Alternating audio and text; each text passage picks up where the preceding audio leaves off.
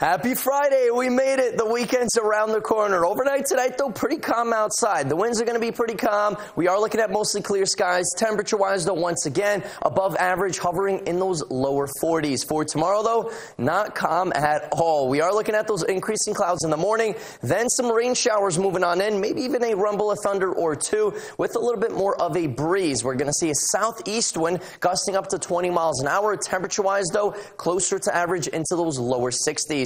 Our 7-day outlook does get much better, especially for Cinco de Mayo on Sunday. 66 degrees, nearly 70 by Monday with lots of sunshine, and then an active weather pattern. We are looking at more chances of showers, possibly a thunderstorm or two. Tuesday and Wednesday, then rain changes, mainly rain though, Thursday into Friday. Much cooler temperatures though, well below average in those mid to upper 50s. Have a great day and of course a great weekend, and thank you for logging on.